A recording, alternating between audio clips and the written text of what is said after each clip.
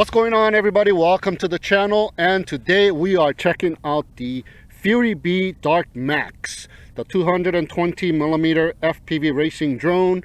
This one comes in the PNP, the FR Sky, the Fly Sky versions, and the DXMX version as well. Today what I got is the PNP version, so let's go ahead and take a closer look at this bad boy. It is a unibody carbon fiber X-frame measuring in at 4mm in thickness here. Check that out. It is a true X-frame, one single piece of carbon fiber. So very nice. There's two side plates measuring in at 2mm and a couple of top plates measuring in at 1mm. And the shape is angled to hold an action cam, and it is a 30-degree angle tilt. The motors are the 2205 2500 kV motors, and it is a Racer Edition by DYS. And the props here are the 5152 Gemfan flash, and they give you a set of black and they give you also a set of clear.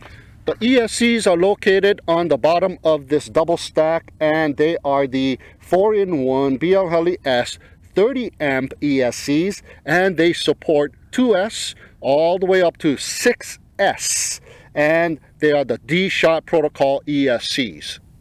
The flight controller is the F4 flight controller with integrated VTX. It has a 5.8 gigahertz 48 channel 25 milliwatt, 100 milliwatt, 200 milliwatt switchable VTX built in, and the name of the flight controller all-in-one is the ARTOWER F4 PLUS flight control system, and it is already pre-flashed with Betaflight Omnibus F4 SD 3.2.0 firmware. And this also has an integrated buzzer and integrated LED light support, in which we have a single strip of LED light in the back of the quadcopter. And on the other side, there is a micro SD card slot in which it supports up to a 32 gigabyte micro SD card for your black box data logging needs. And we have 3 buttons right on the side, nicely exposed, so easy to get to. The one way on the left is to change the power output of the VTX from 25, 100, and 200 milliwatts. So very nice. And the button in the middle is to change the frequency and the channels. A single press will change the channels. You got 8 channels, and long pressing it will change the frequency, and you got 6 frequency, a total of 48 channels. And the button all the way on the right is the bootloader button. And we are also given a stick antenna with a right angle, and it is connected to the all-in-one flight controller with a IPEX connector. The camera on the DarkMax is a 135-degree field of view CCD camera, and it has a 2.5mm lens with onboard OSD, so you are able to change from PAL to NTSC and also adjust exposure and some of the other settings. But you will have to undo the side plates and remove the top plate in order to get to the joystick that is on the back of the camera. The receiver that I have installed, because this is a PNP version, is the FR Sky XSR receiver, in which I taped it with a black electric tape to match the quadcopter. Yeah, very nice. And I've also put a couple of zip ties to hold the dual antennas as well, in black as well, so going along with the theme of the DarkMax. And you are provided with this little cable, the receiver cable. This port right here is the S-Bus PPM port, and the port on the left will be the DSM port, and it is also provided here. So all you got to do is solder on those 3 wires to the receiver that you will be using, and you are good to go. So the only thing that I've done to this quadcopter out of the box was to install the receiver and put some tape, black tape, on the motor wires to hold them down, and also on the battery cable, which is a pretty long battery cable here. I put some electric tape around it as well, and I zip tied it to the right hind leg so it is nice and tight. And also, like I said, put some zip ties for the receiver wire as well. Now they do provide you with this Velcro strap, which was very easy to slide in underneath of the ESCs, so that was very nice. And they also provide you with this battery non-slip pad as well. It is a stick-on. You just peel off the paper and stick it on the bottom of the quadcopter. So here are some of the things that came with the quadcopter. There was a bag of goodies. You are given a wrench, some extra screws. I'm not sure what those extra screws are for.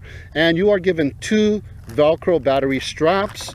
And you are given 2 sets of, like I said, Gemfan Flash 5152 tri-bladed props, in which I've already installed the black ones, and they give you a set of clear ones, which is very nice. And you also get this little pamphlet, which is very informative as well. It gives you the diagram of the flight controller and where to go about putting your receiver plug, so that is very nice. And they also show you how to go about connecting it to your remote control, the BNF FR Sky mode, AFHDS and the AFHDS2A, and the DSM2 or the DSMX versions as well. And they go on to show you all about the VTX as well, to change the channels and how to change the frequency, as well as the power output and some of the specs of the camera as well. So we are just about ready to go, but here's a quick look at my beta flight settings.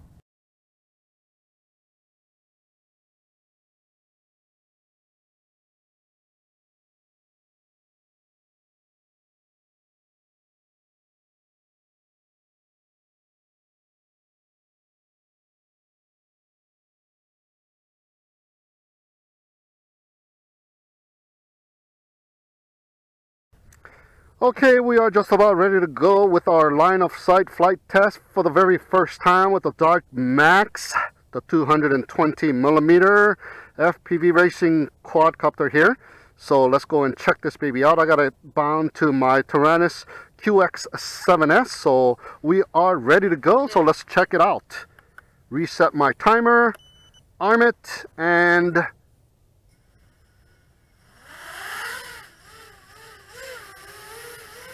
wow, very quiet.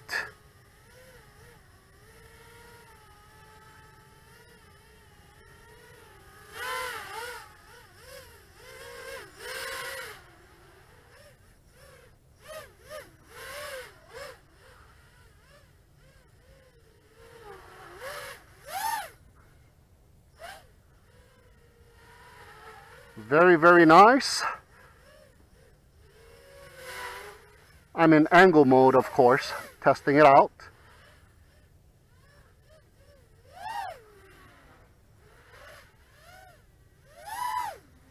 It's got lots of power. I'm using a 4S battery here.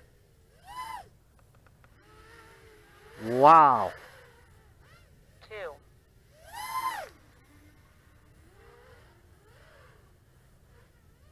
So far, it is looking very nice. It sounds real good too. Lots of power. Let's try a punch out here. Yeah, it's got tons of power. Wow. Wow.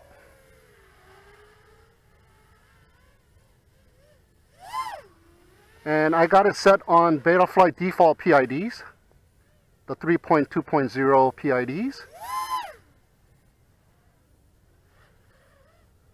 Awesome. Very nice flyer. Wow.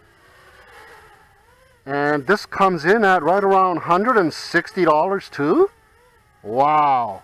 Okay, I'm gonna go into acro mode here. Try my luck at acro mode. Yeah, very, very nice in acro mode. 1.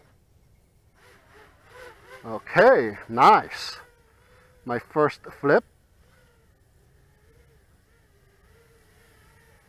Very, very nice.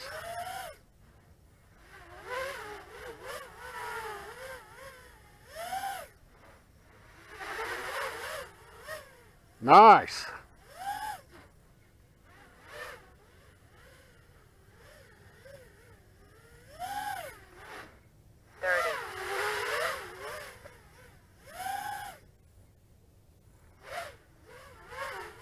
Very nice quadcopter. Wow. 20.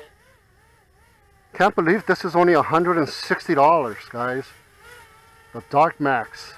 I've heard a lot of positive reviews on this baby here. 9, And yeah, 8, 7, I believe every 6, single one of them. 5, 4, And I believe 2, Andy RC also flew this thing in 6S. So I don't even have a 5S battery.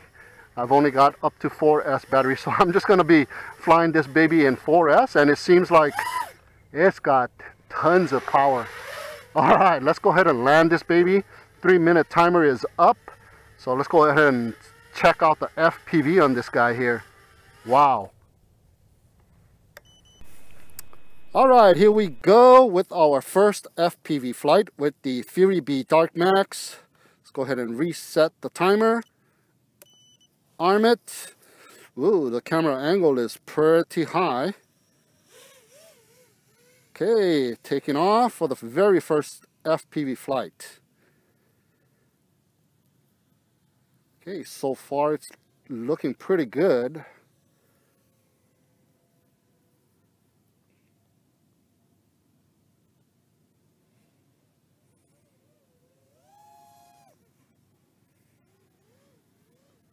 The first flip with the DarkMax.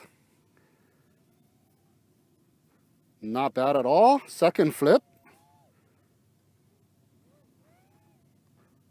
Oh, pretty nice. There was a little bit of snow, probably due to the stick antenna. Hey, so far so good. 2, Oh yeah, it's got lots of power. Oh wow, almost no prop wash. Wow, Betaflight stock PIDs.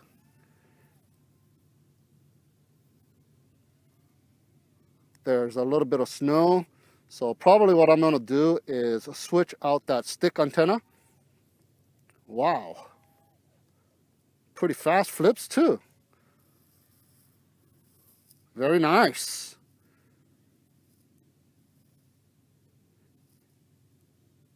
Yeah, you can't go too far with this stick antenna, I don't think. It's going to start giving you some static here. Yep, it's giving me static here, some snow, so I'm not going to go too far, but that is about it. And the stick antenna is behind the quadcopter, so when I'm coming towards myself, 1, unless you are full pitching it, you will get some disturbance. So a nice circular polarized type mushroom antenna, an Amway antenna might do the job a lot better.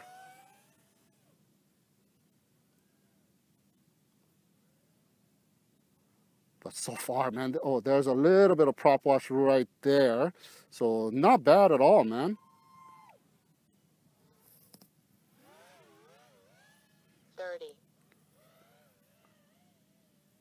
Very nice.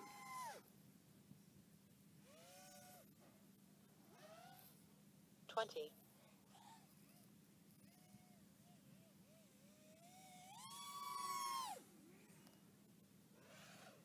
There's a little bit of prop 10, wash. 9, 8, 7, 6, 5, 4, 3. Oh, 2, so far so good. 1. Very nice quadcopter.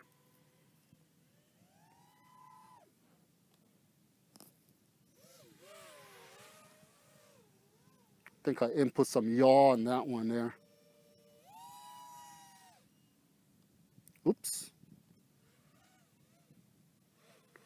I think I input some roll in that one there. Okay, let me try that one more time. Oh yeah. Woo! Lots of hang time as well. Very nice. Very nice. The FuriBee DarkMax. Oh wow. Another nice quadcopter for such a low price too. And I'm flying way over 3 minutes and it's still doing good.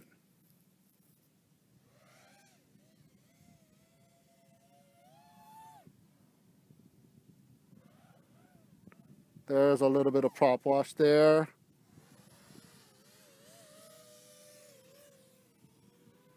Not bad. 4 minutes already. And I still got flight time left. Just about. We're getting down to the nitty. Down to the 14. So let's go ahead and bring this baby in. Very nice quadcopter. Very nice. And lots of flight time too. Oh, the camera angle is pretty high. Okay, let me just bring it down right around here. There we go. All right, that is my first flight with the FuriBee DarkMax. Awesome quad.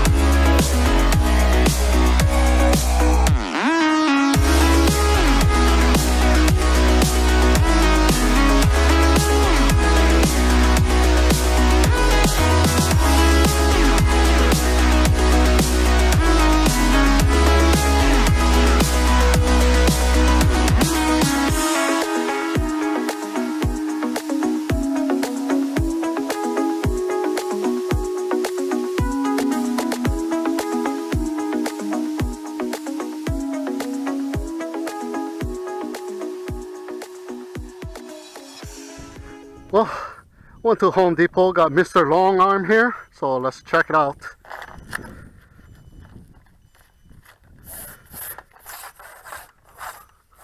I can see it right up there on the top of that branch.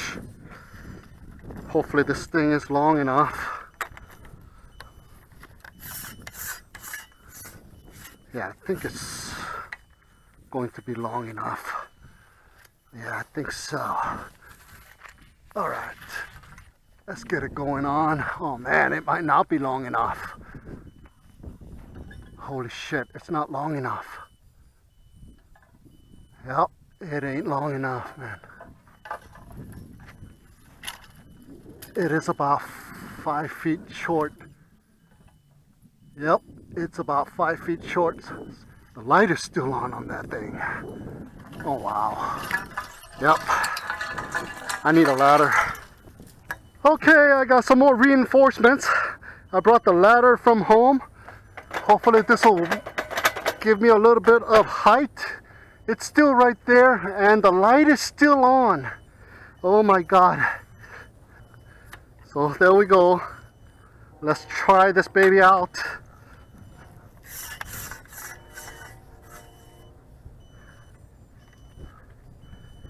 All right.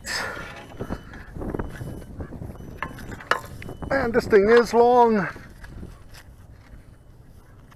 Ho ho. Okay, let me get it braced up right on that tree branch right there. And all I need is a few feet and I can get it.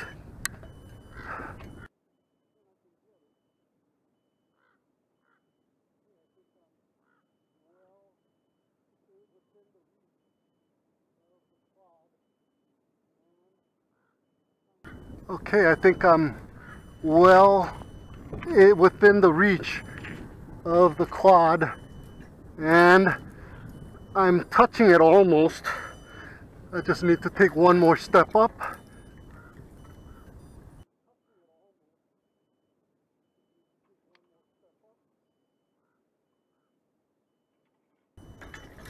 And it is beeping away, and I'm hitting it,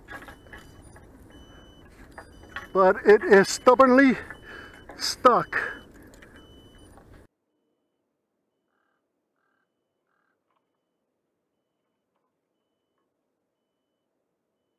It does not want to come home.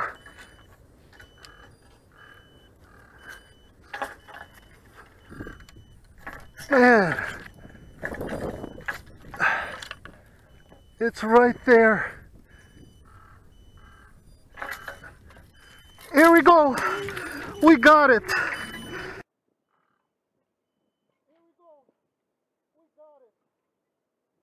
And it is still alive. And it is twitching.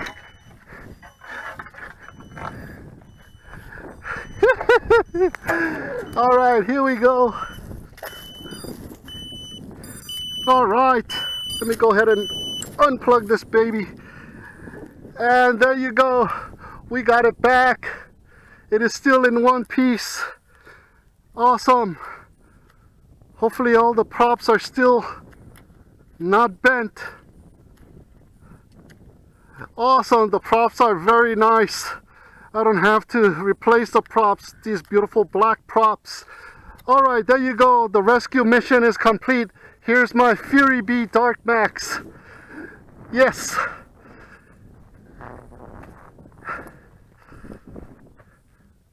Awesome. Alright, just got done flying the FuriBee DarkMax line of sight as well as FPV test flights, and of course the free flight where I got it stuck up in the tree. And if not for my aluminum extendable ladder and Mr. Long Arm, the extendable stick, I would not have been able to get this baby down from that tree. And thankfully nothing is broken. Even the props are still intact and they are not even bent.